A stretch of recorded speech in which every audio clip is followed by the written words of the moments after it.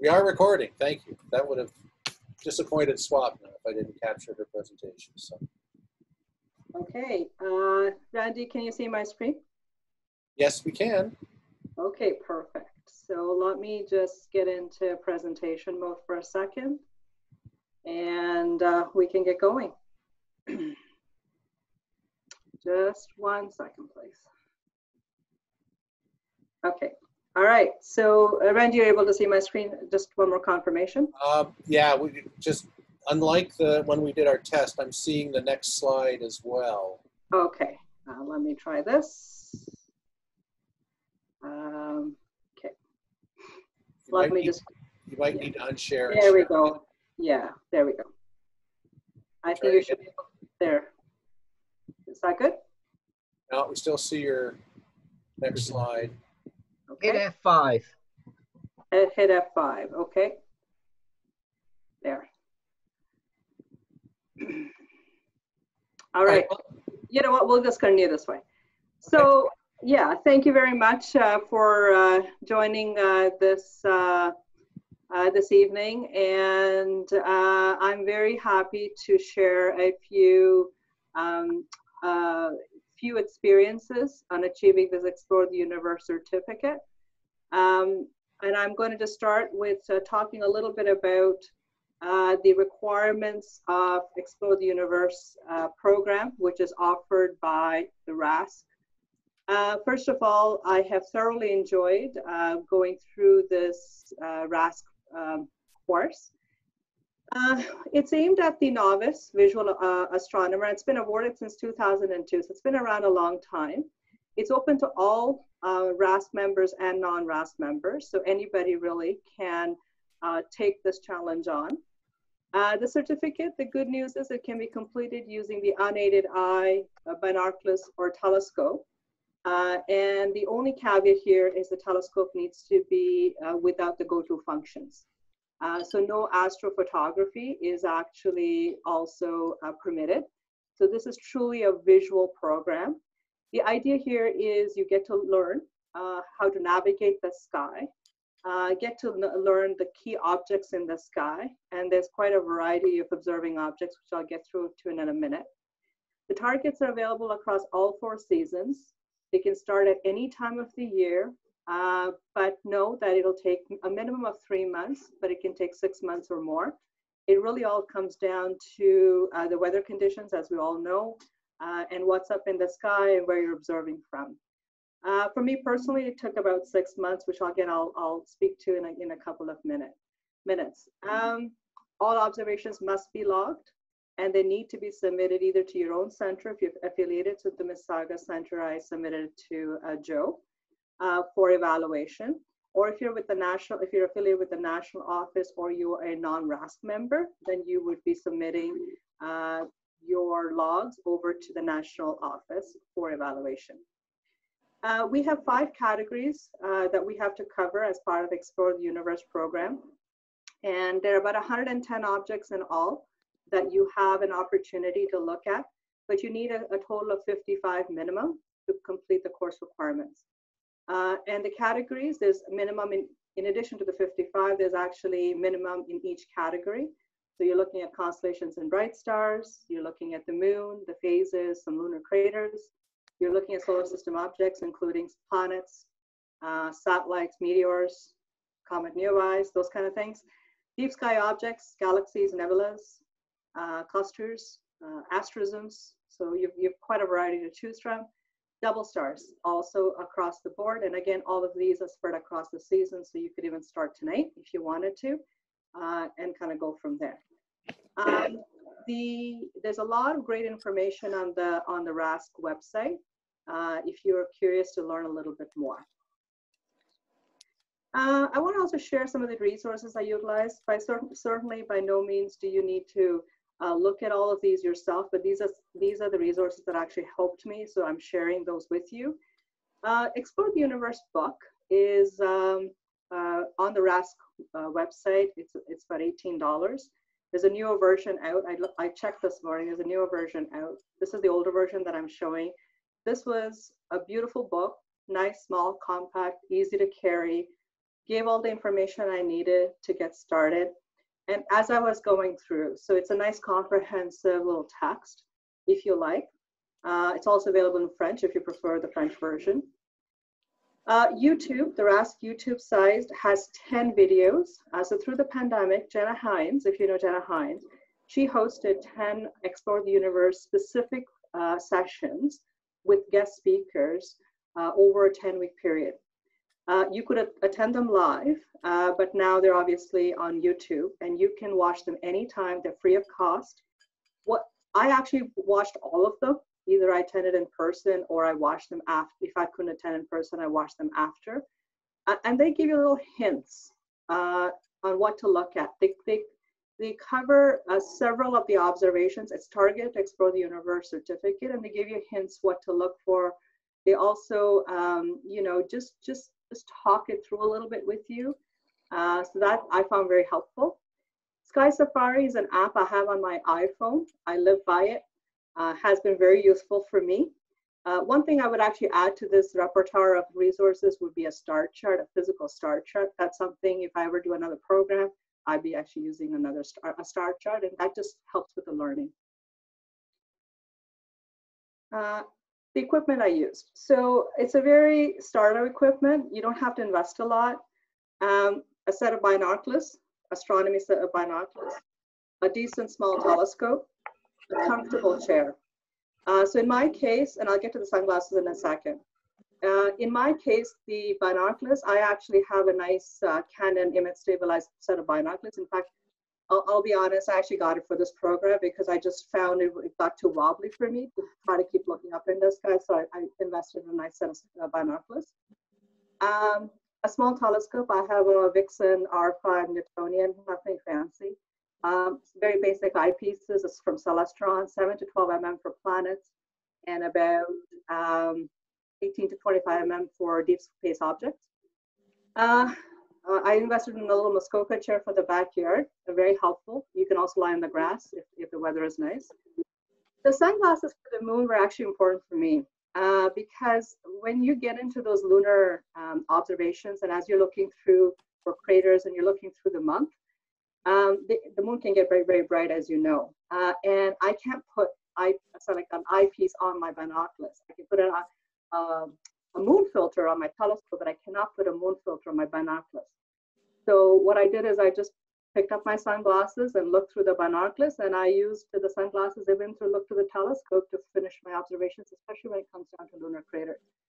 I have since invested in a moon filter for the telescope, and I'm looking forward to using it. One caveat though, if you're wearing sunglasses at night, be careful not to trip and hurt yourself. So that's the one caveat I would give you. Some highlights of my observations. So as I mentioned, there's a minimum of 55 observations. I completed 60 in about 6 months across those categories that I mentioned. Most of these observations were actually from my backyard in Oakville, which is heavily light polluted. But the good news about this program is that this caters very well to a light polluted city like Mississauga or Oakville, or the GTA really.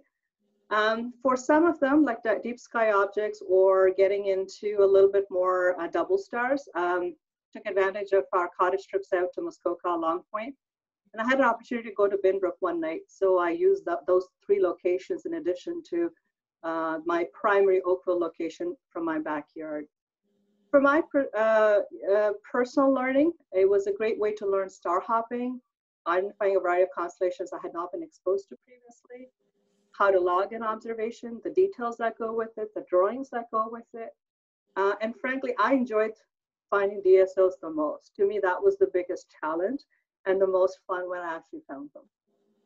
And you'll see the little pictures of the log over here. These pages are actually on the Rask website. You just download them, you print them, and print as many copies as you like, and they're just blank pieces of paper, and you fill them out. These have to be submitted as part of your certification requirements.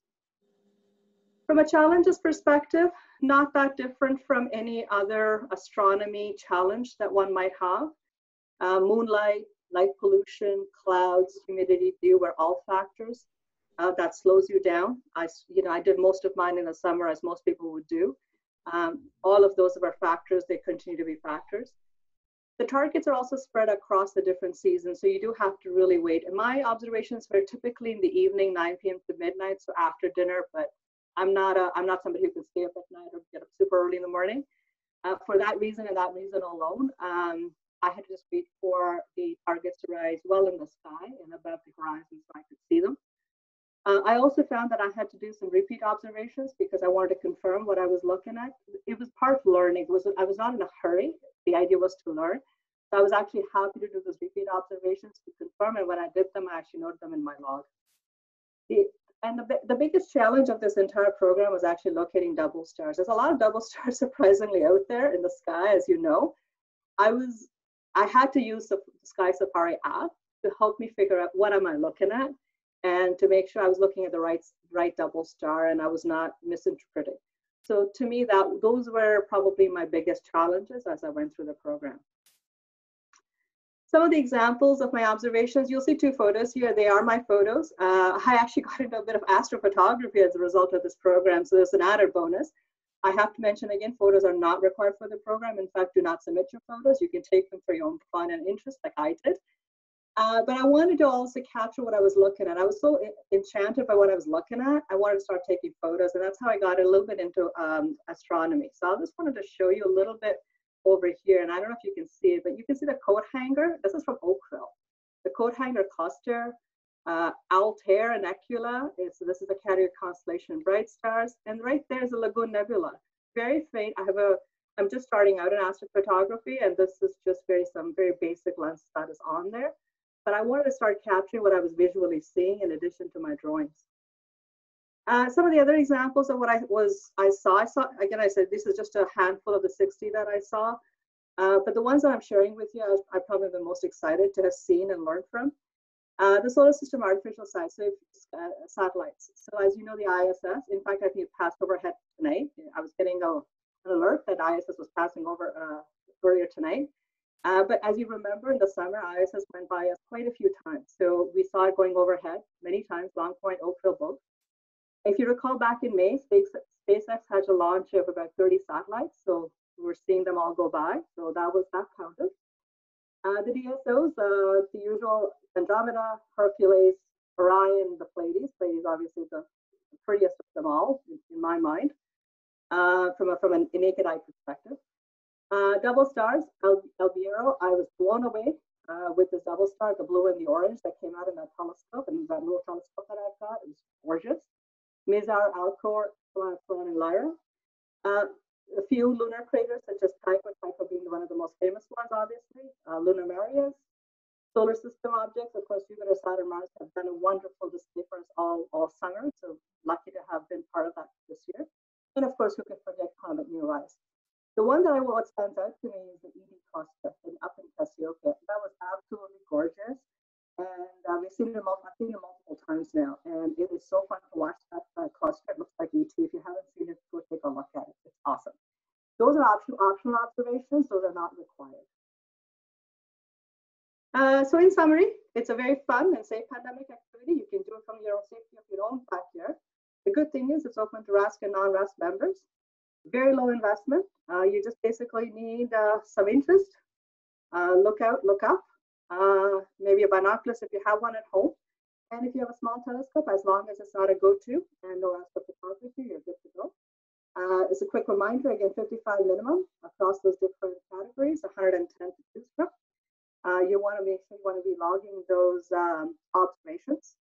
And then at the end of it, once you send it over to your center head to look at it, and once they've approved what you've looked at, then you get a little certificate and pin. I've got a little picture here. I got a little certificate and a pin that went with it. So a little bit of an accomplishment there, or feeling of an accomplishment.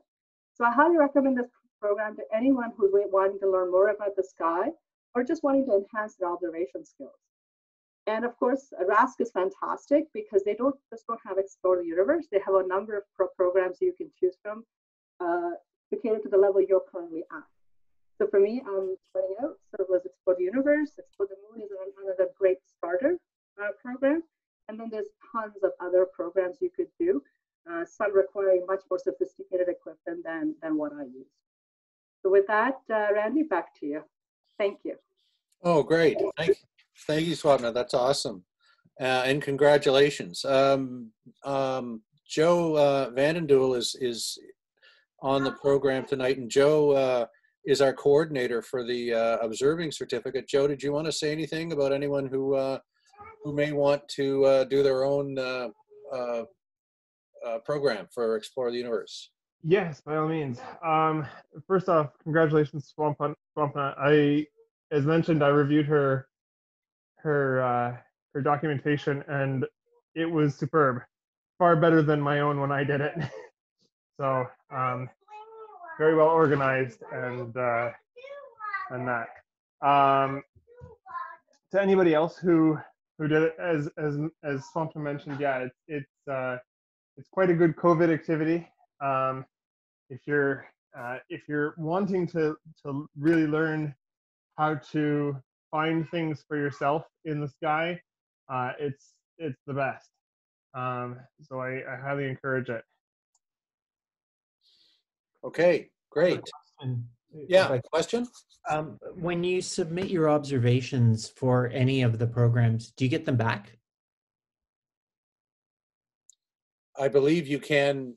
I think normally you would. So typically, so Swapna gave me a digital scan of hers, and I did the same when I did my program. So when I finished my Messier, I used a document scanner and just sent it off.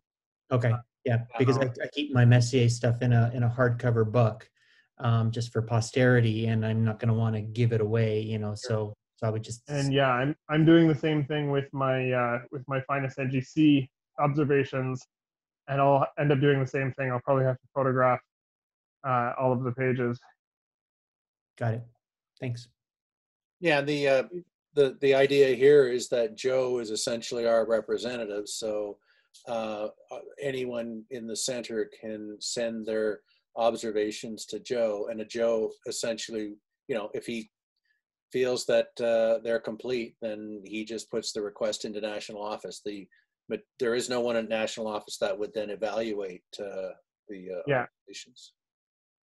Plus, there are, as Joe said, there are other certificates, and Swapna said there's, you know, the Messier certificate, finest NGC objects. There's a lunar certificate, and then there's a whole astrophotography too. Okay, and there's an astrophotography program. So there are a lot of different certificates that you can work on. Yeah, highly encouraged for if you don't consider yourself a visual astronomer, there's three astrophotography certificates. I had to look at the requirements for the first one and went, hold on a second, I already have like half of these. So if you're at all interested in that, those I do believe get submitted to the national, but again, that would be digital. Yeah. Also, I was on the RASC site the other day, and I noticed that there's an Explore the Universe workbook now. Have you seen that, Joe? I've not been to the site recently. Okay. I did want to ask Swapna about your lunar observing. How did you what map did you use for the craters, and how did you find using it? Yeah, so there's lots of resources on the internet from a lunar crater perspective. I actually landed up getting my hands on a book that through the Explore the Universe YouTubes that they had recommended. I think it's 50 things to see through a telescope or something. They have a beautiful map. In the Explore the Universe little guide that I was showing too, they actually have a moon map and craters on that as well. So I actually had two resources, and the internet is full of resources as well. But my go-to with the Explore the Universe book has a moon map, has moon maps in it, as well as this 50 things to see through a telescope, which was recommended through the YouTube channel. I got that as well, just through Amazon. Yeah, so that's very similar to my experience in that along with learning how to star hop, you learn how to find the resources that you need to complete the certificate as well, and you go beyond. And so that's, you know, to me, that's a bit of it as well, is you know, when we watch, you know, I like to go observing with at Starfest with Chris Malicki.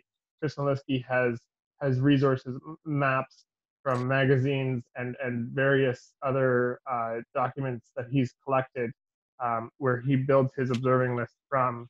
And again, I have a digital map on my phone that I use occasionally, just to confirm if I'm looking at something or there's something else there that I wasn't aware of.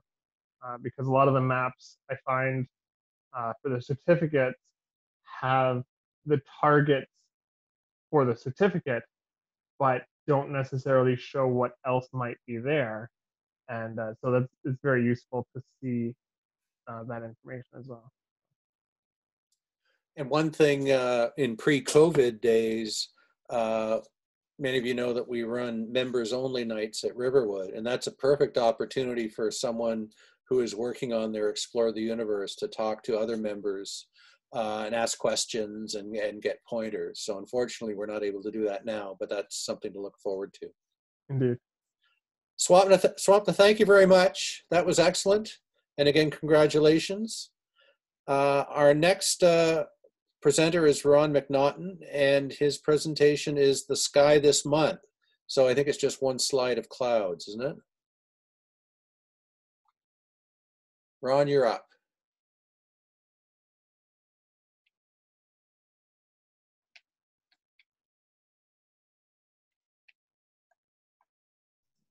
Who's this Toronto thing? And Ron, you need to unmute. Ron is a member of both centers.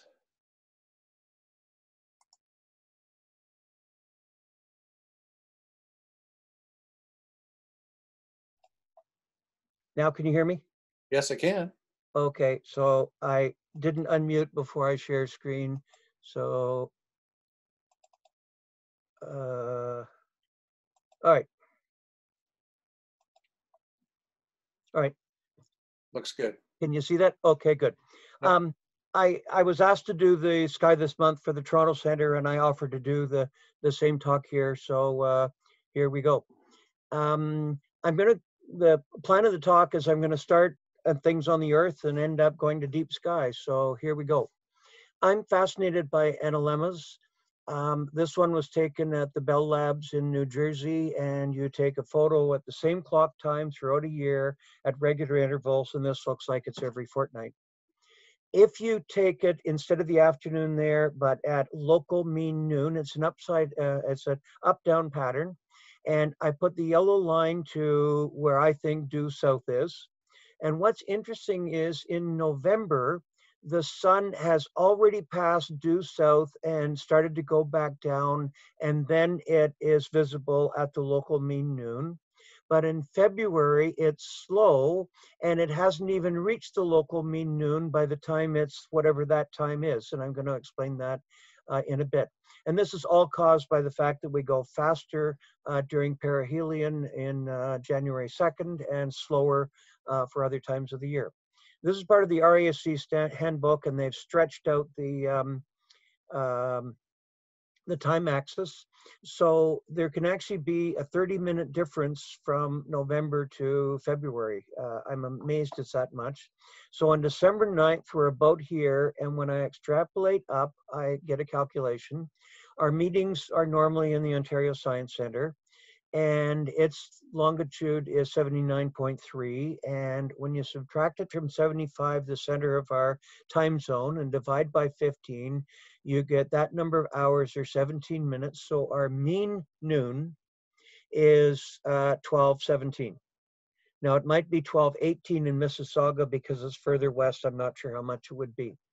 Then you've got your adjustment for the fact that on December 9th or 10th or 11th, it's actually fast. So you take 7 minutes away and you get a predicted local real noon time when the sun is actually highest in the sky, and it's just a few seconds off the starry night prediction.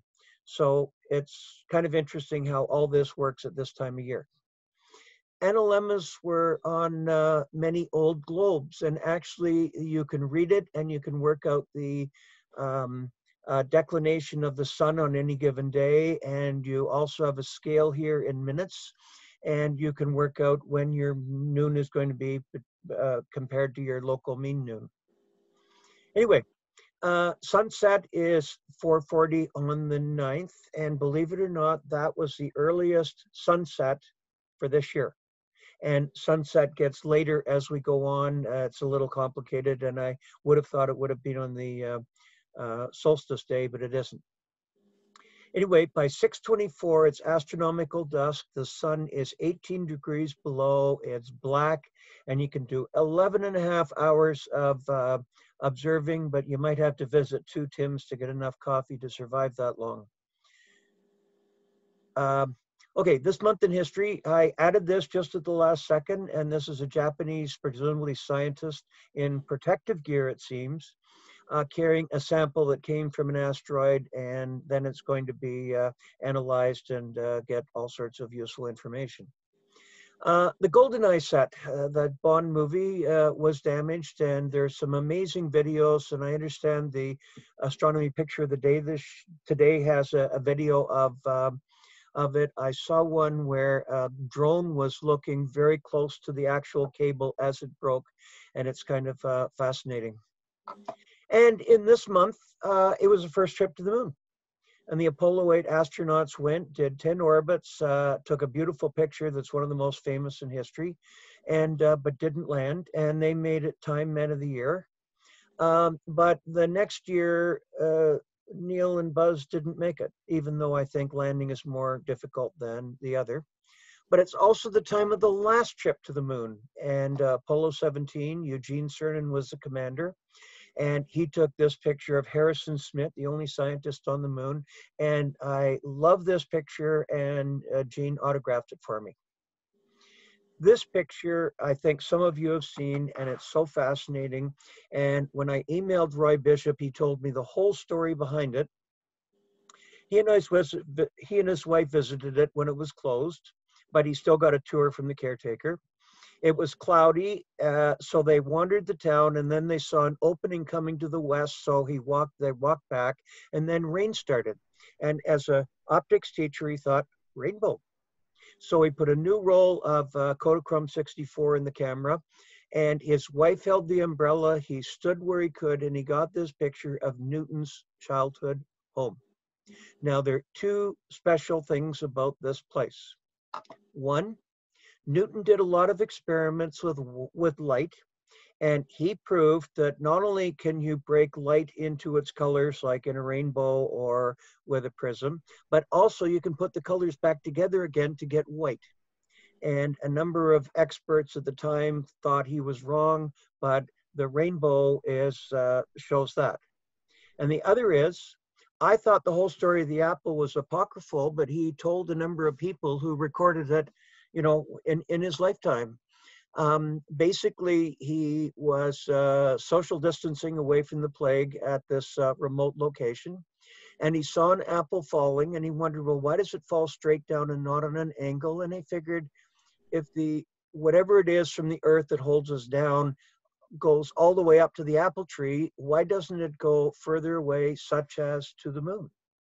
And Roy Bishop ended his email to me with a comment that he showed that nature's laws were universal, the same in the heavens and on the earth. This is an amazing photo. I encouraged him to submit it to the astronomy picture of the day. I don't know if he's going to or not. Just a few rocket launches, there are a number. Long March from China, a pair of satellites to detect gravitational waves. I don't know whether it went up or not, I didn't check. There's an Electron rocket from New Zealand, and Strix A is a radar for urban planning accurate to millimeters.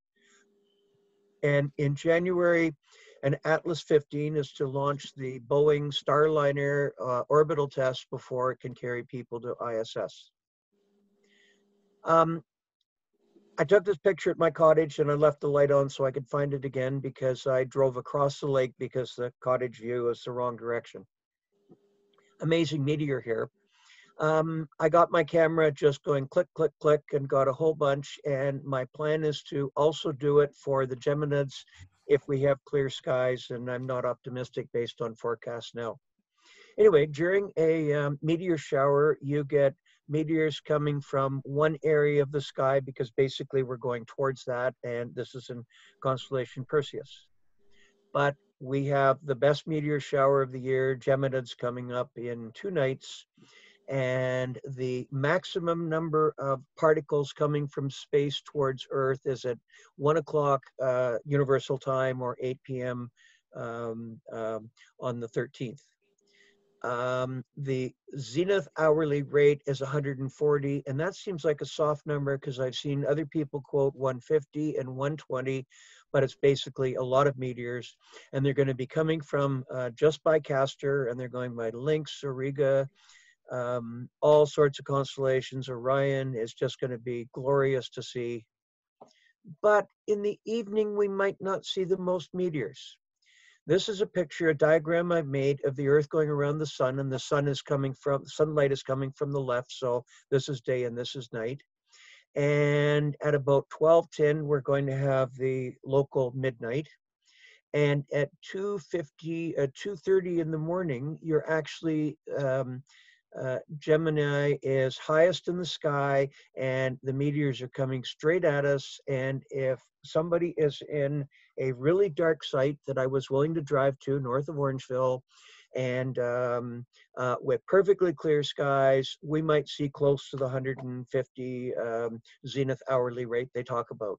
Anyway, so later on, we should be able to see more. This is a diagram made in 1872 of the Perseids, and the idea is you have a stream of particles that are drifting through space, and Earth touches them. Notice it was the 10th of August, although now it's 2 days later. Phaethon is the asteroid that's causing this, and the theory was it goes really close to the sun. This is the orbit of Mercury.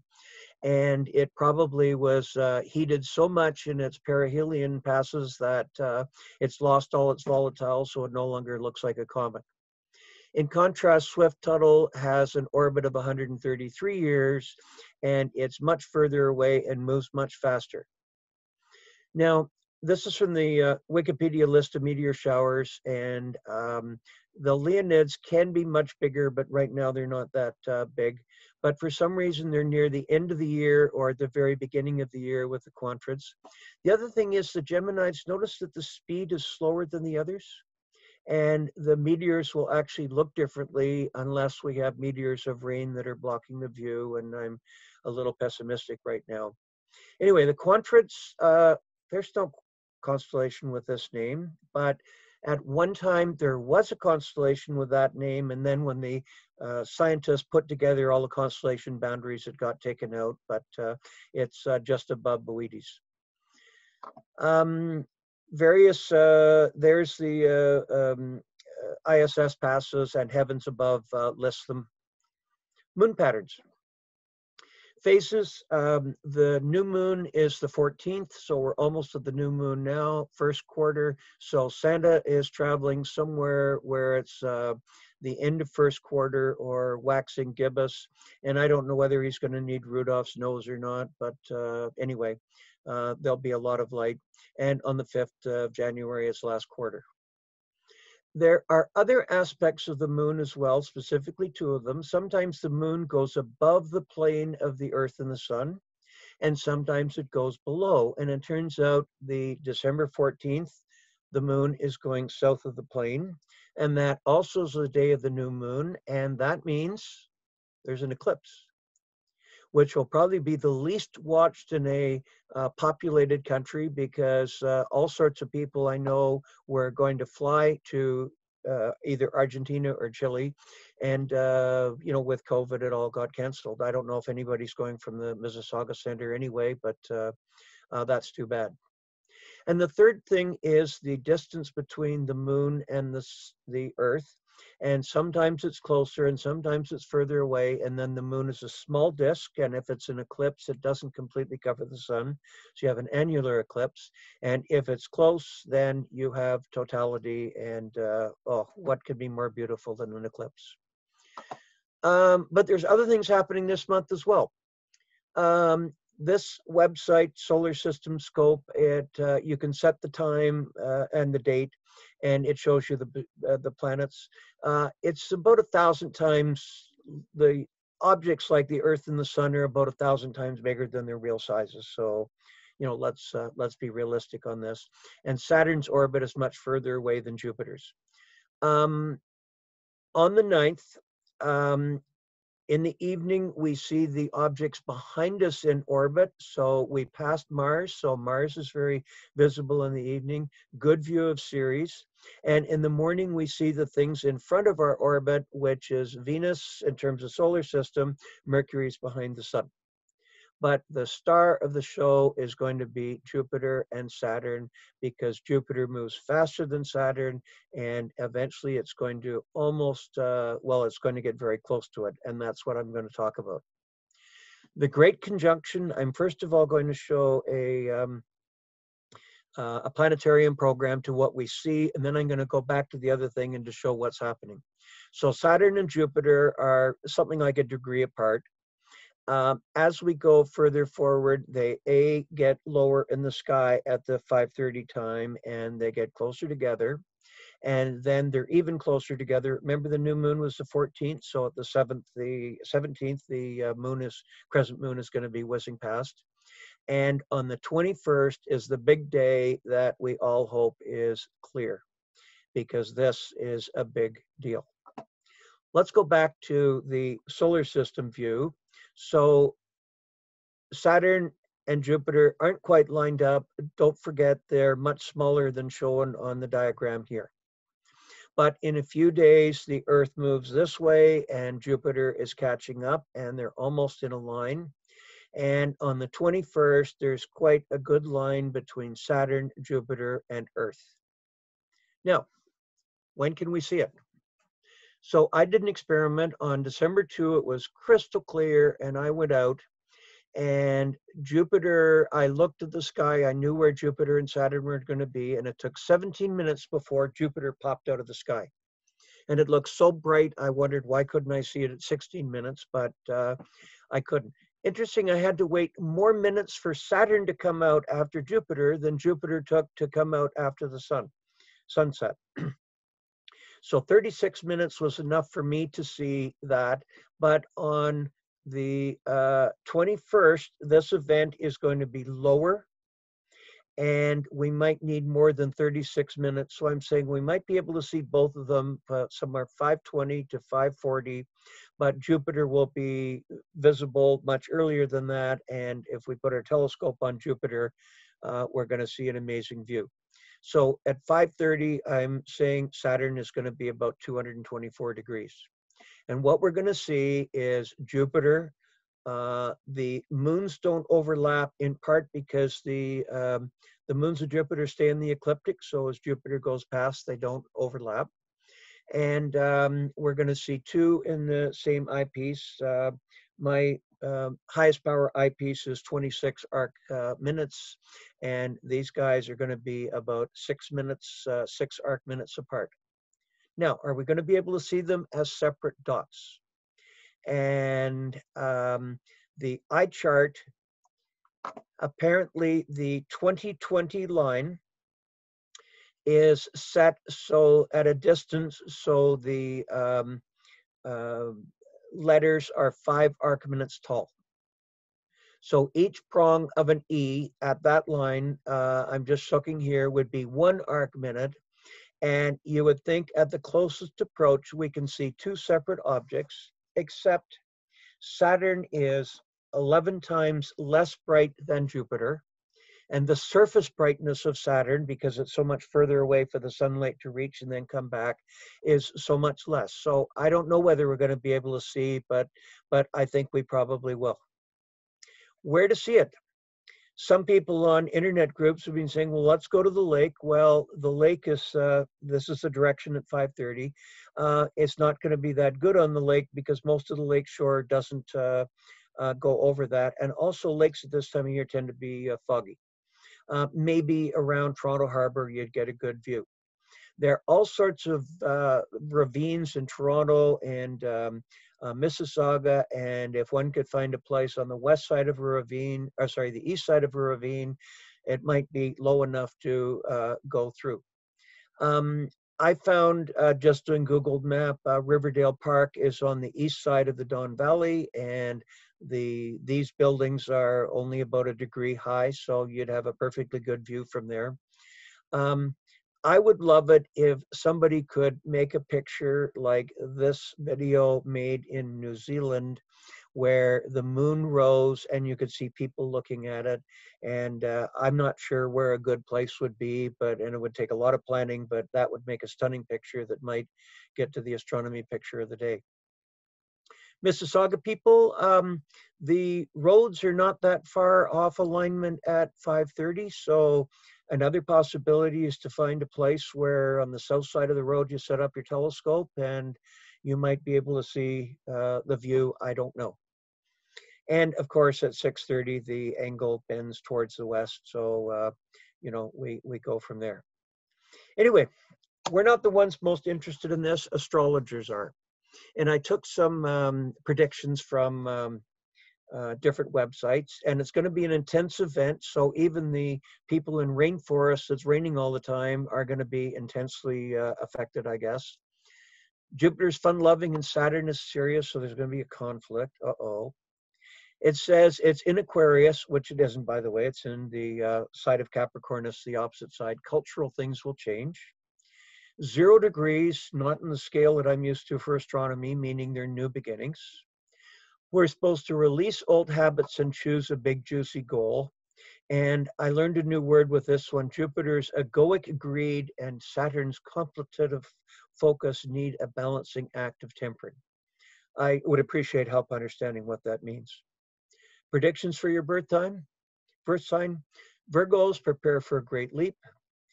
We Geminis are supposed to prioritize our pleasure. Leos are supposed to communicate, and Scorpios are lucky. They've got to find a lover who they can be vulnerable with. Anyway, good fun. Other great conjunctions, which means Jupiter, Saturn, they're on the 20, multiples of 20 all the way through the century. We're the closest one. Going back in history, 400 years ago, there was one a little bit closer, and that's Kepler was still working on his third law, and Shakespeare had recently died, and it's just a little bit closer, but it was so close to the sun nobody could see it. But 800 years ago, around when the Magna Carta was signed, there were actually 2 arc minutes across or apart, and that would have been quite an amazing sight, and that was very visible. 6 BCE, there was a triple conjunction. It's got to do with when we're moving very quickly when they're conjuncting. One theory is that's the Star of Bethlehem. But other planets also have conjunctions. And Regulus, the name implies it's got something to do with kings, regicide. And Leo is lion, or the king of the animals. You know, what's a more powerful land predator than that? And in Leo, there was Jupiter and Venus that were really close together. And I don't know if you can see it, but it happened in June 17th, 2 BC. And they were 0 arc minutes and 35 arc seconds, or about 1/100th of a degree apart.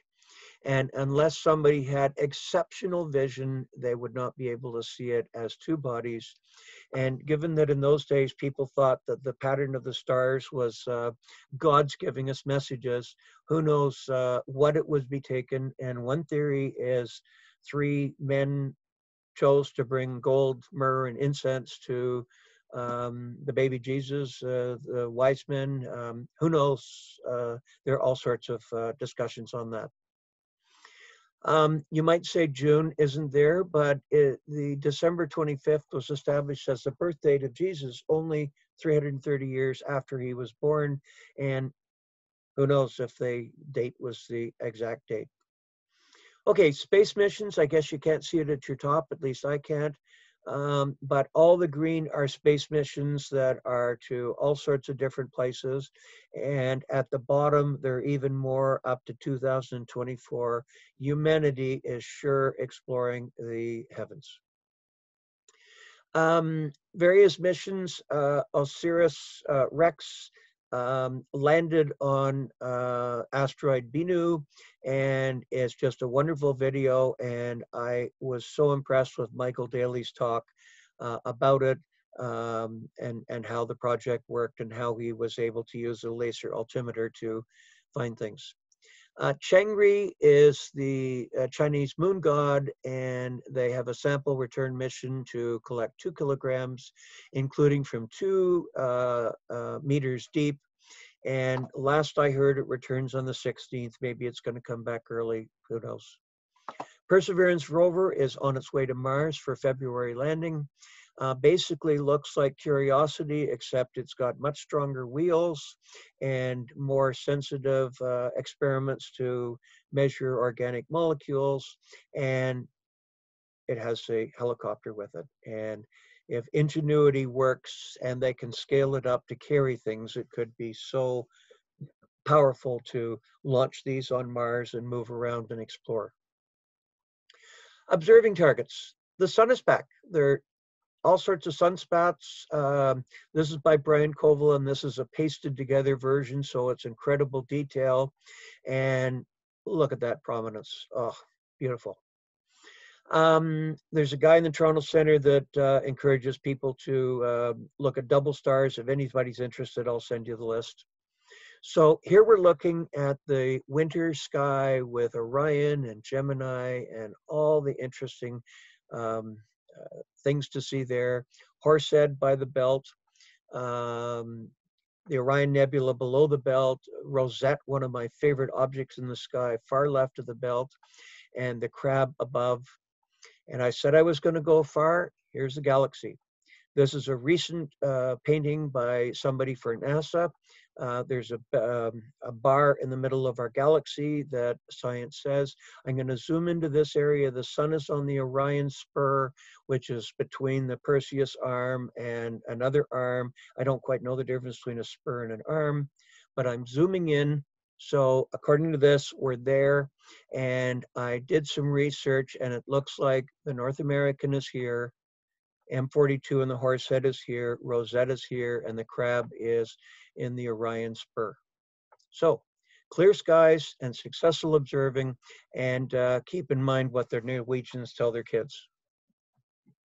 Thank you very much. Thanks a lot, Ron.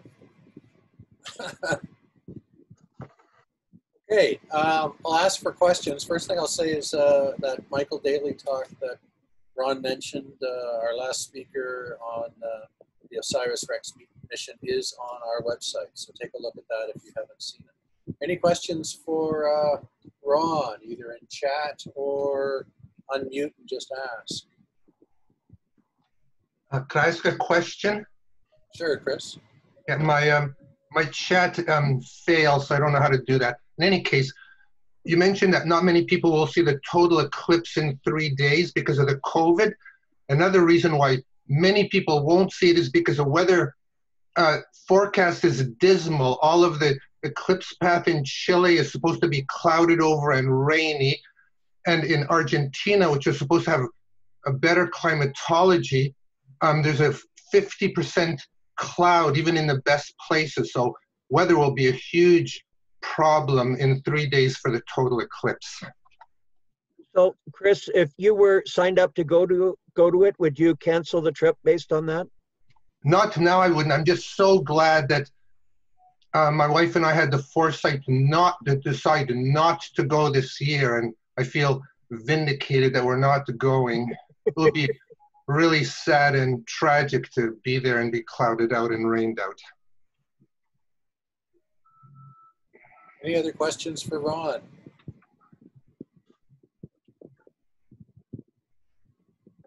Okay, if anyone has not seen the Starship test from yesterday, the SpaceX Starship, take a look at that. It's one of the more interesting tests in a long, long time. Okay, thanks again, Ron.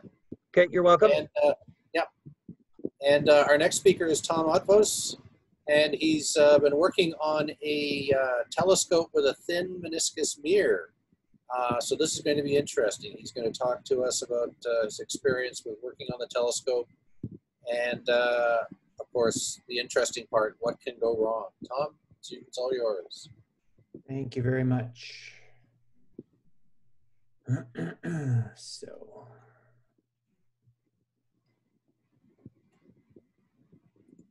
is my screen visible? You are up. I am up and running. Okay, great. Okay, so just before I start, as a caveat here, this presentation style is a new experiment for me. I'm doing a timed presentation, so each slide has got a fixed amount of time, and I need to make my point and move on. So hopefully it won't seem rushed, and hopefully there won't be dead air as well. And then if we have any questions, obviously we can talk about it after the presentation. So what I am going to present is Artemis, which is the name of my telescope, and it's basically a thin meniscus mirror telescope. And this is actually an update because I had made a presentation both to the Mississauga Center and Toronto a couple of years ago on this project and how it started. And most of that was focused on the details of how to make fast meniscus mirrors. So I'm going to start this presentation by actually recapping a little bit of that, but if you're interested in it, I suggest you look up the YouTube video and you can see more of the details about the actual making of the mirror itself. So I'm going to start by making the case for why we even want to do a meniscus mirror. Basically, a meniscus mirror is like a contact lens. It's thin and it's curved on the front and back and generally is of uniform thickness. So why do you want a meniscus for a telescope? Well, basically for two reasons. One is for a weight savings, and you can see here the comparison between a meniscus and a traditional mirror blank. And it's a dramatic difference in weight. Oops, there's my, damn it. And also for cooling purposes. Now, I said I'm making a fast meniscus. So the case for why we would make a fast mirror is quite simply for portability. The faster your mirror, the shorter the focal length and the more portable the telescope is. And for me, that was all the motivation I needed. Additionally, you get much better fields of view, which make certain objects quite outstanding. So how do you make a meniscus? Well, quite simply, you start by slumping glass. And you use a kiln, which is pictured in the back here, and a programmed proportional integral derivative controller, which basically allows you to plot over time the temperature gradient so that you can safely melt the glass into the shape that you want without introducing residual strain. So when I first presented this, it pretty much ended at this stage where the mirror was almost done and through a testing mishap actually fell and broke. And after recovering from that, I basically picked up the pieces and started again. And an 18-month project that ended in this disaster, in about 5 months, I actually got back to where I was when the mirror broke. So once I got the mirror to the point where it was somewhat functional, it was all about testing. And so 2018 is where we're picking up the story. And it was basically a year of testing and validation. And all of my tests were showing that the mirror was okay, but it wasn't great. But it wasn't clear whether or not it was my test rig or whether it was a problem with the mirror. So the only way that I could really be sure about this was to build it. So the next step really came down to actually designing the telescope and building the final optical tube assembly so that I could test the mirror in situ and know that any problems that showed up would be a function of the mirror and not the test rig itself. And so I spent a considerable amount of time making this design, and it was based on a Mel Bartel's design, what he called the zip dob. And this is the SketchUp model for the design. Once I had the model in hand, then I started to actually build the thing. And for the next several months, it was just a lot of laborious woodworking, cutting out curves by hand. And I didn't necessarily have the right tools for the job. And the kitchen was the staging area for large glue ups. But I just kept hacking away at it until I finally got to the final product, which is this. So this is what the telescope actually looks like. And I'm going to talk about some of the key design elements, but one of the things that jumps right out is function and form here. And I want to draw your attention to these J arms, which are both functional in the sense that they are the holding the tube together, but they're also providing the altitude, the movement in the altitude. So I'm able to combine these two things because the scope is so compact. Here's a close-up of some of the mirror cell. Basically, the mirror cell is very simple. It's just a 9-point flotation. Each of those triangles is basically pivoting on a screw, and then each triangle has got 3 points of contact on the meniscus. And they need to pivot because remember that the back of the mirror is curved. Collimation is done through screws on the back, which I think is a mistake because it makes it hard to collimate. But the front of the mirror is another cool innovation. This is a wire spider. So instead of normal spider vanes, the actual secondary holder is held up by wires. It's ridiculously stiff, even though the wires don't have a lot of tension in it. And it's all about the geometry of the way the wires are crossing. And I've got screws that are just basically adjusting the tension to allow you to collimate the mirror. The flex rocker is what the altitude and azimuth, what controls the altitude and the azimuth. And it's a very low profile rocker, and it sits on a ground ring that basically has got Formica surface on it and Teflon bearings. And you can see a close-up of small roller skate bearings, which are used to keep the thing centered on the ground ring. Portability was one of the major motivations for this design, and so that extends even to the base. And the base is just a very, very simple 3-piece folded Y-shaped thing that just collapses and goes into my car. Total setup time of the whole telescope is about 3 to 5 minutes, and that includes the base, putting on the flex rocker, and Artemis. Here's a cool shot from my backyard where I've got Artemis beside my old telescope, which is an 8-inch f7, the yard cannon, and it shows the difference in both in terms of aperture and compactness. Now, actually, the reason that I've got this set up this way was because I was doing a lot of A/B comparisons with visual targets so that I could shake out the optics of Artemis itself. Now, one of the other innovations or cool things about Artemis is that the mirror is silvered. And the reason I chose to do that was primarily for cost reasons, because once you get to a certain size, alumnizing your mirrors is very expensive. And silvering turns out to be a relatively cheap thing. But also, silver is inherently more reflective than aluminum. And even with the enhanced aluminum coatings, they're only just touching the level of reflectivity of silver. And the thing that makes this all possible is a product from a company called Angel Gilding, which is basically silvering at home. And typically this has been used for decorative mirrors, but we've stumbled on this and started using it for our telescope mirrors as well. And there are a number of people that have used this successfully. And the cool thing is you can silver your mirror for about 20 bucks. The process is easy, but you need to follow it in detail. And here's a picture of my first silvering attempt. And I call it beginner's luck, and really this wasn't the first silvering attempt, because the cool thing is that if you make a mistake and you need to re-silver, there's some additional chemicals that come with the kit that allow you to basically erase the silver, and you can silver it again. So it comes down now to 2 questions. And the problem with silvering is that it tarnishes. And how do you know how good your silver coating is? So a number of people that I work with have developed this poor man's reflectivity test, which is basically a way of assessing how well your silver coating is doing and when it's due for a tarnish or a recoat. And through a bunch of tests against spectroradiometers, they're able to prove that this poor man's test, which just uses digital imaging, can accurately predict the reflectivity of your mirror. Now, the other thing about the silvering is the tarnishing. And I'm starting to get behind, so I'm gonna pause here for 1 sec. So if you just bear with me for 1 moment. And I'm going to just go back to this slide here.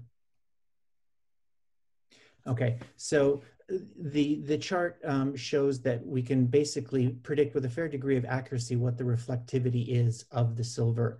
And so by comparing it over 2 points in time, you know that your silver has degraded to a certain point. So then it comes down to how do we retard the tarnishing? And that was another area of research that a number of people that I'm involved with discovered a product called Midas Tarnish Shield, which is used for jewelry, but it turns out to be remarkably effective in protecting silver. And they, and through a bunch of really aggressive accelerated life tests, have demonstrated that this tarnish shield actually protects the silver for a very long period of time. And really our goal is to be able to silver and have it at least last an entire season, if not more. So all of these things have come together, and the scope had basically its first public viewing at Starfest in 2019, and then again at the Black Forest Star Party in September of 2019. And it was a head turner. People stopped and looked at it both in the daytime and wanted to come back at night. Wide field views of things like M31 and the Vale were outstanding. And more gratifying was Mel Bartels, who that picture was with, said it was a really, really great piece of optics. But it's never quite done. And what I found over the course of using it for a bunch of months was that I was disappointed with the high power views. And in particular, splitting close doubles, it just wasn't working for me. And the more I used it, the more I got bugged by it. And so I'm going to go back to that slide again. Sorry. The more I used it, the more I got bugged by it. And after doing a lot of testing and eliminating things like eyepieces and comparing it to the yard cannon, basically all the other options were eliminated. And I came to the conclusion that the surface was just a little bit too rough.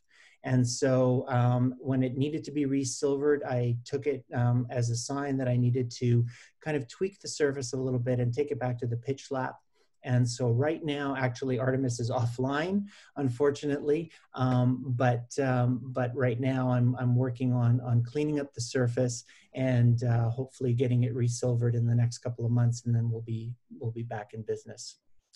And I apologize for how rushed that was. That was a failed experiment, but I hope you got the gist of what I was trying to say, and I'll happily go back to any slide that you want that you would like more information on. Okay, thanks, Tom. Yeah, interesting experiment, but one of the most difficult things is giving a presentation for the first time and trying to estimate how long it's going to take. It's nearly impossible. Yeah. That's an amazing accomplishment, what you've got there. Years ago, I guess, even if you're 60 years ago, amateur telescope making was rampant, primarily because telescopes were just so expensive to buy. I think a half-decent telescope cost as much as a car back in the 50s. So everyone made their own telescope. Now today we don't have that. So it's just people like yourself who are just into do-it-yourselfers and wanting to do something unique. Come up with these great projects. So thanks a lot for sharing that with us. Yeah, and it is partly that I'm kind of a maker at heart, and so I'm intrigued by the challenge. But the other thing was, again, the portability for me was a big thing. So I wanted a big scope, but I didn't really want a big scope that I wouldn't be able to transport back and forth to the cottage, for example. And so I wanted aperture, but I didn't want all of the extra baggage along with it.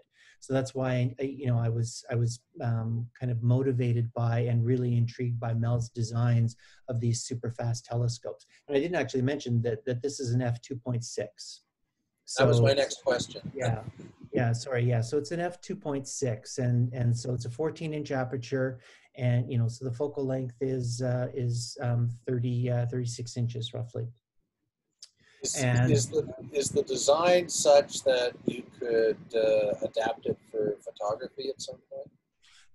That was my next plan. So if I hadn't, so the tweaking of the surface and trying to make it a little bit smoother became a slippery slope, and unfortunately I slipped and fell all the way down the slope, and so I've had to go quite a ways back now in terms of figuring the mirror. But the intent was, that I was going to get into EAA, because that's something that I'm also really interested in. And to digitally assist the views, I think that combined with the really wide fields are going to be a really, really cool tool for outreach. Because even the way it is now, and I'm showing friends and family, and they're looking at stuff, and if you know what you're looking at, then you'll be really, you'll be impressed. Like, people were really, really stoked by the views of the Veil and Andromeda, for example, at the star parties. But if I show the same thing to my wife or my kids, they look at it and they go, man, it's not a Hubble image, right? And Yep. so EAA, I think, is going to be the thing that's going to bridge that gap.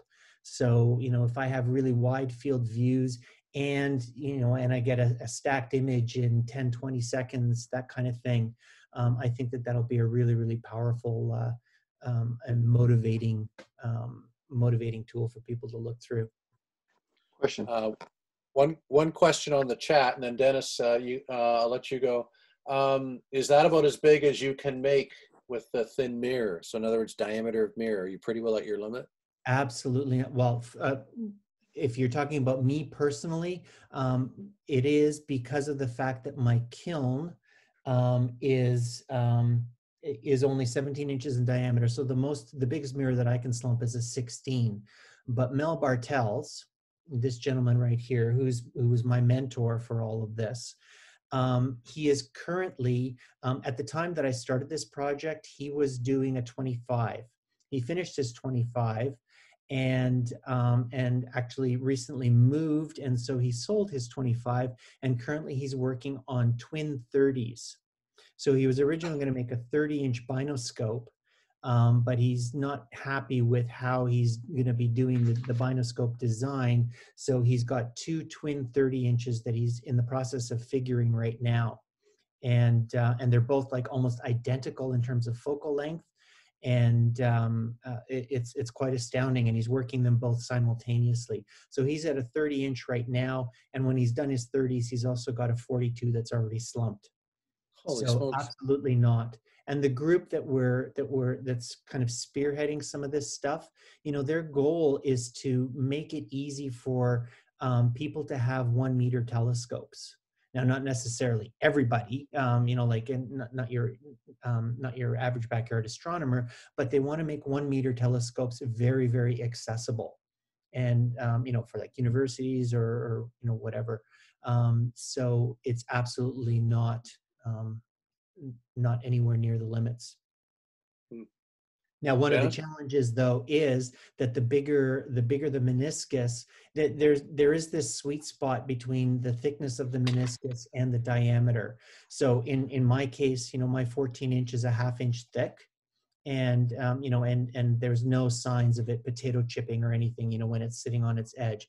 His 25-inch was also perfectly fine. He is finding his 30s are actually quite a bit more floppy. So I think as the diameter goes up, you would expect that the thickness has to go up as well. Now, not nearly as much as the original, like this thing here. This is a 2-inch thick blank, for a 25-inch mirror. But but certainly it needs to be thicker than a 1/2 inch. Mm-hmm. Dennis? Question, with a mirror that thin, I'm curious to know and understand the techniques for rough and fine grinding and polishing, such that you don't warp the blank itself or come up with the right figure. And also, what kind of testing methodology you use? Do you use interference mask? Did you use knife edge testing? Maybe I missed something during the presentation. I was going to different rooms, but I'm curious. Yeah, no, and that a lot of that's covered in the first presentation, but the rough and fine grinding is done. Typically, what you do is once the glass comes out of the kiln, you would cast. You would just make a plaster cast of the back of the mirror. And once you have that plaster cast, that's what the mirror will sit in during the rough and fine grinding, so that basically you're supporting the mirror all along the curved back. Once you get to polishing, typically we've been doing polishing with mirror on top.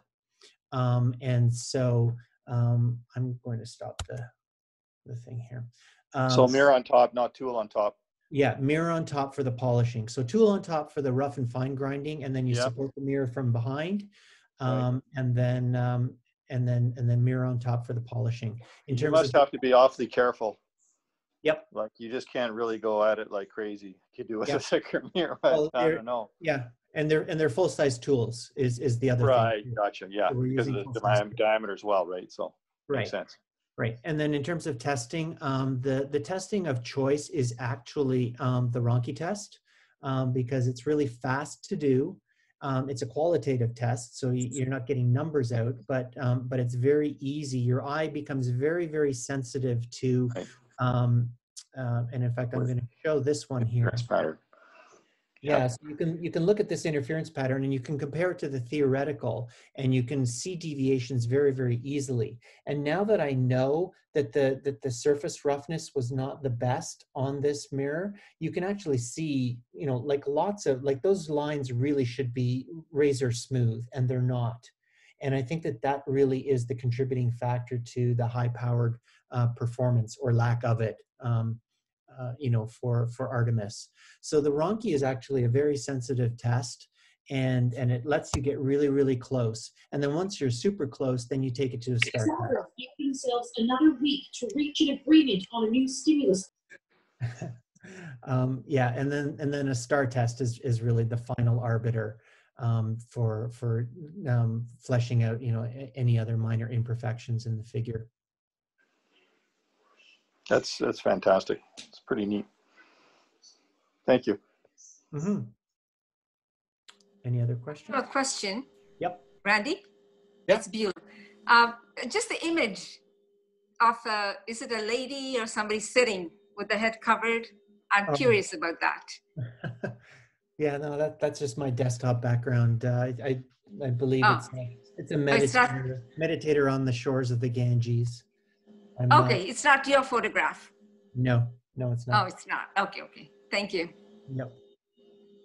All right, thank you very much, Tom. And that's a great project. So yeah, looking forward to looking through that telescope someday. Yep, my pleasure. Okay, our next speaker is Nada Tijanic, and we don't have very many book reviews, but Nada wants to share a book with us, Astrophysics for Babies. So Nada, you are up. Thank you. One of the things I want to start with is actually Randy telling you and the board members, thank you for bringing us some normal.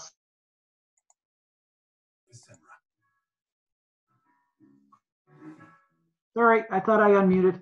I want to thank you and Randy and all the board members for keeping these membership meetings going, and especially for still having this great speakers that we do.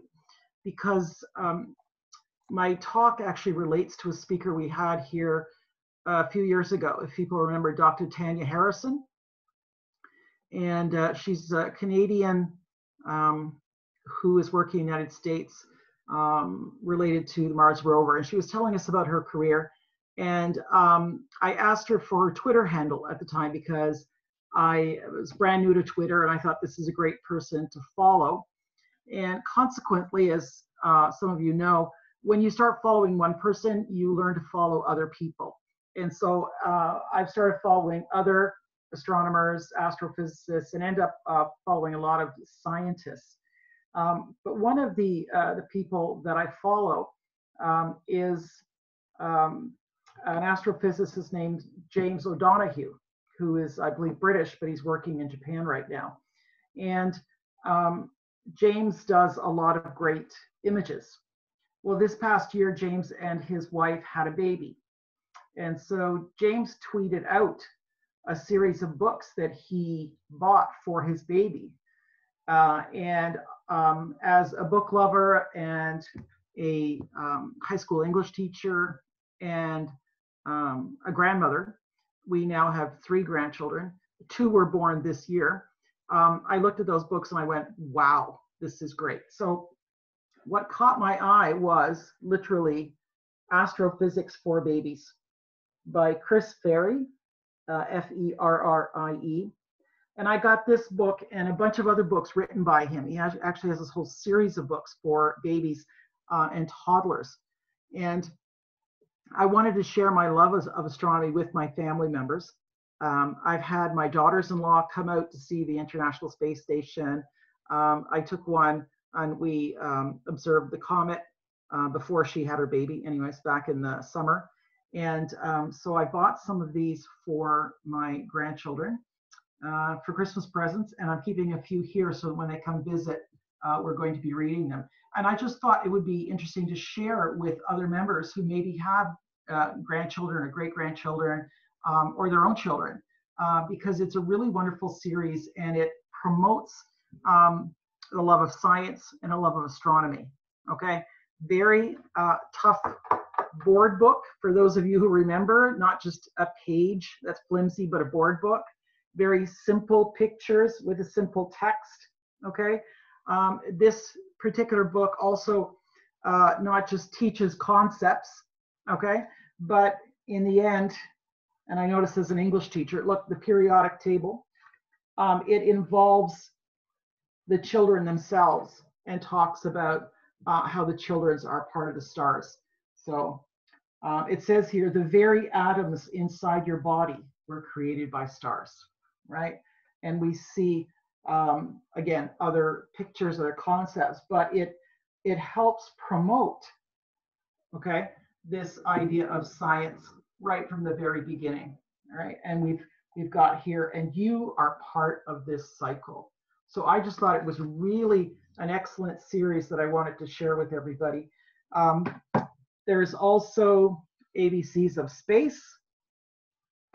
We have a wonderful little book called 8 Little Planets that has holes, right? And so it starts out from the furthest planet, and then it describes all the other planets, and we work our way down to the sun.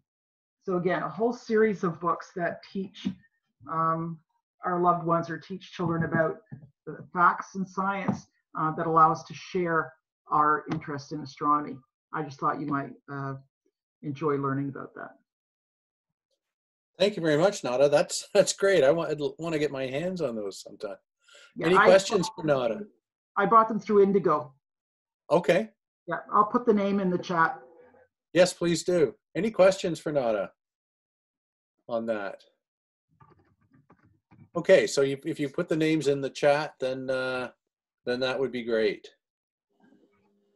I just have a comment, Randy. Yeah. To Nada. Nada, yeah. My daughter is actually a teacher. Yeah.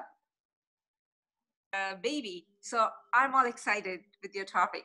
So I have my first grandchild, and my daughter is a teacher. Excellent. And, oh my God, so excited. They're so high quality, these books. I actually bought about 8 or 9 of them. He's got a whole series. But I really love the fact from the quality of the board book to the quality of the illustrations and just the way they incorporate all of these facts. I mean, this is really, A+ literature, honestly. What's the other book you mentioned? The second one you mentioned? This one is called ABCs of Space. ABCs of Space. Okay, all right. Thank you. Yeah. Again, you can get it all at Indigo website. Indigo, all right. Yeah. Thank you so much. I'm so excited. Great. Thanks again, Nada.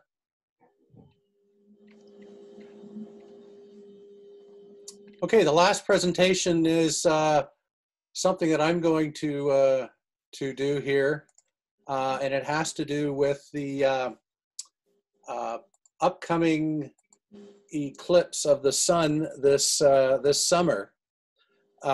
This is an annular solar eclipse that's going to take place in northern Ontario, and it's one of 3 eclipses that we can look forward to in the next 3 years or so. So just as a bit of a background for those who are new to astronomy, a solar eclipse is when the sun moves in front, or the moon moves in front of the sun. And Ron talked a little bit about an eclipse that's coming up on Monday. So these things are not as rare as you would think, but they are rare if you expect to see one from your backyard. So the geometry is such that the moon passes in between the Earth and the sun, and just like you putting your hand up and blocking out the sun, the moon does that for you. We're rather fortunate that the moon is 400 times closer to us than the sun, but it's also 400 times smaller, so that they both appear more or less at the same angular size in the sky, about 1/2 degree. So that's about the same size as an aspirin held at arm's length. The Earth, the moon is in an elliptical orbit, which means that sometimes it's a little farther away from us in its orbit, and other times it's a little closer. And that affects the kind of eclipse that we see, whether it's a total eclipse where the moon totally covers the sun, or an annular eclipse when the moon doesn't quite appear to cover the entire sun, and the bright part of the sun still forms an annulus around the moon. So I always like this diagram because it shows you the difference in the size of the sun from Earth during the year. So the sun is at its closest to us, not in summertime, but in wintertime at perihelion.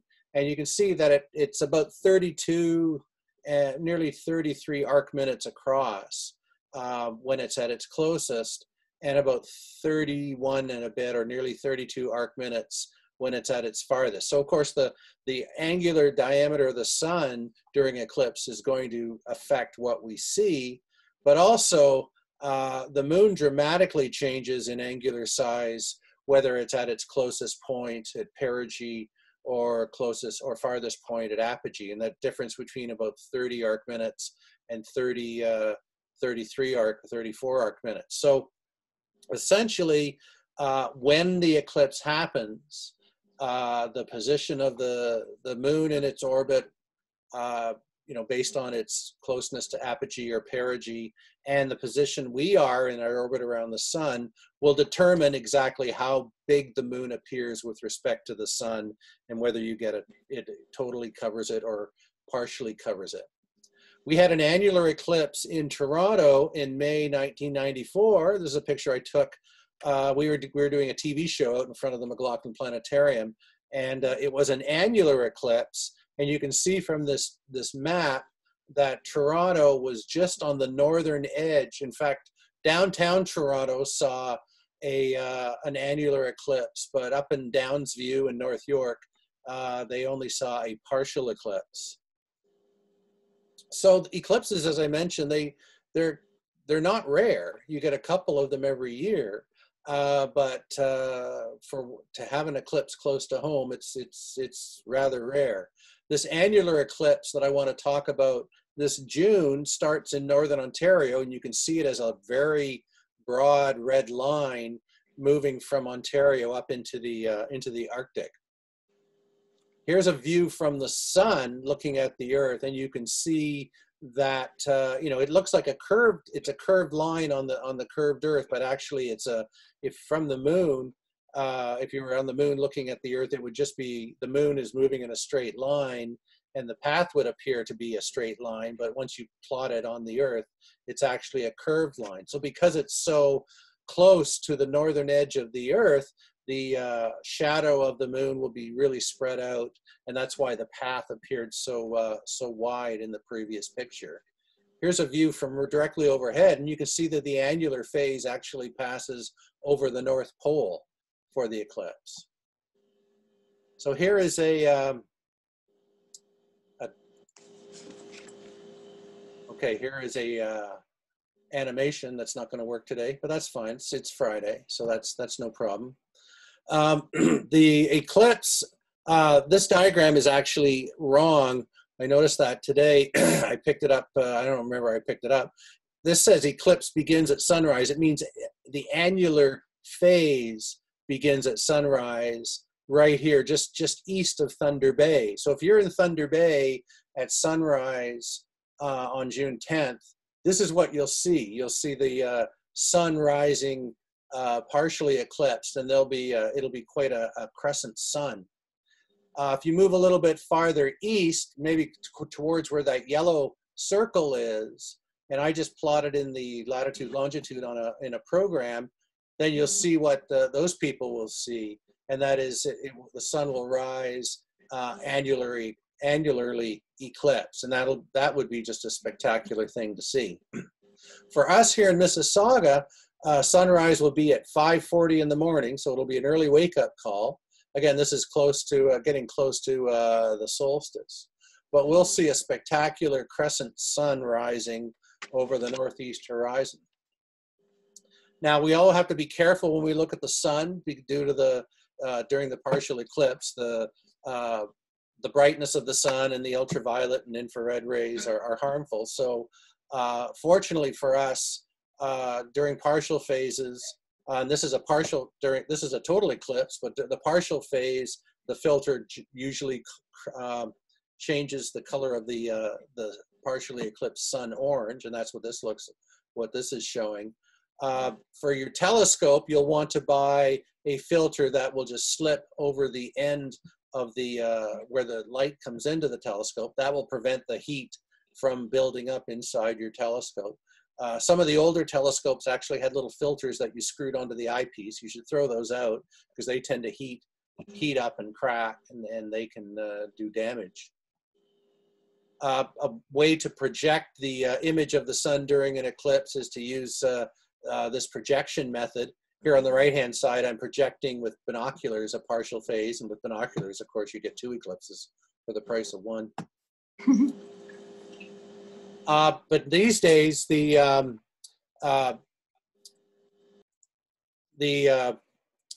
cheap way, inexpensive way, and safe way to watch an eclipse is to purchase these solar glasses, Mylar glasses, and they are usually quite available these days during eclipses. For the 2017 eclipse, the RASC bought 25,000 eclipse glasses and distributed them across the country. Now, as I mentioned, this eclipse in Northern Ontario is the first of a couple of 3 interesting eclipses. Here you can see the 2017 eclipse that went diagonally across the US, the total eclipse a few years ago. In 2023, there will be another annular eclipse that starts in the northwest US and passes down through Texas and then out into the Gulf of Mexico. So that'll be an opportunity to see another annular eclipse. But the eclipse we're waiting for is in 2024, the one which will pass through the US and then up through Canada, through Ontario, Quebec, New Brunswick, PEI, and Newfoundland. And I don't know why these aren't working today, but again, that's showbiz.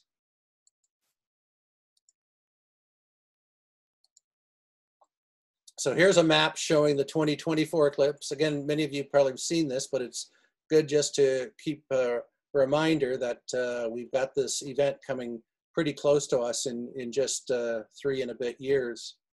So the path essentially goes across Lake Erie and Lake Ontario. The north shore of Lake Erie, Niagara Falls, Hamilton will see totality.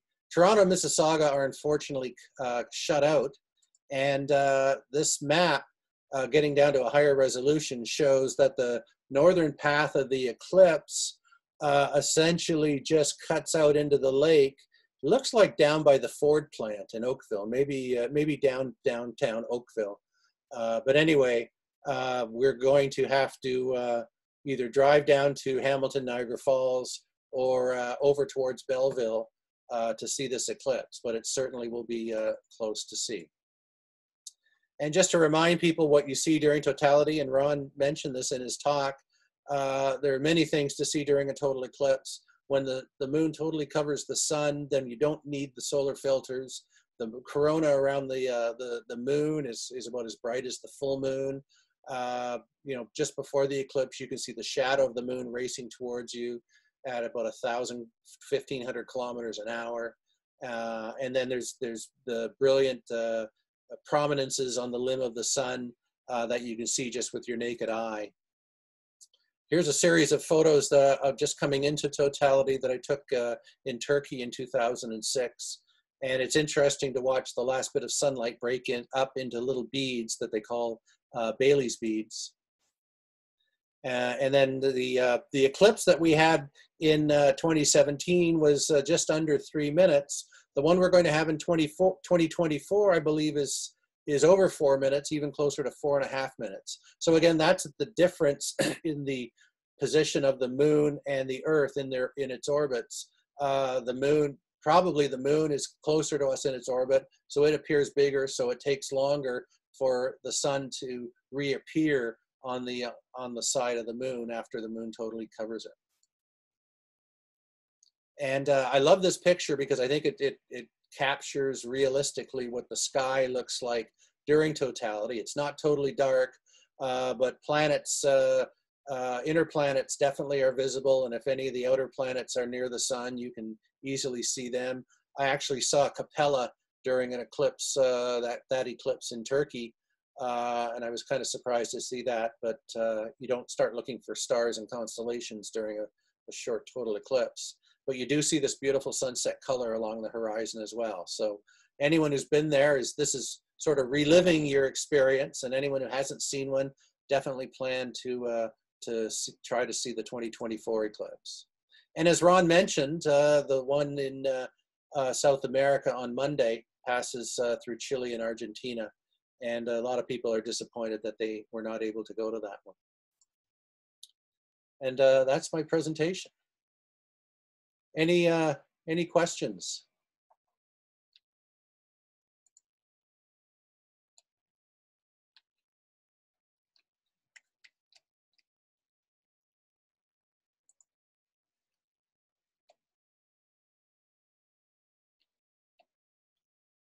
Okay, if there are no questions, then let me thank everyone for coming, and remind you that our next meeting is on January 15th, and that will be a Potpoutrri meeting. And I wish, on behalf of the Mississauga Center Council, I wish everyone a safe and happy holiday. Stay safe and take precautions, socially distance, wear your masks, and hopefully we'll get that nice, clear, cold evening on December 21st to see the Jupiter and Saturn nice and close. So anyway, thank you very much, everybody. Take care, and we'll see you in the new year. Thank you. Thank you, Randy. Great session. Thank you. Hey, you're welcome. Good stuff. Thanks, Randy. Thanks, everybody. Bye. Thanks, Merry Dennis. Christmas. Thank you. Merry Christmas. It was great. Thanks, Francine. Take care. Merry Christmas to everybody and be safe. Merry Christmas, everyone. Thanks, Jose. Merry Christmas and a Happy New Year, everyone. Yeah. Yes. Hey, Lukash. Take care. Merry Christmas. Happy New Year. Merry Christmas and a Happy New Year, guys. Yes. Hey, you too. Yeah. Thank you, Randy, for all the different potpouris and other presentations. You're welcome. Glad you like it. Thank you. Wonderful. Just wonderful. Thank you. You're welcome. Take care. Thanks.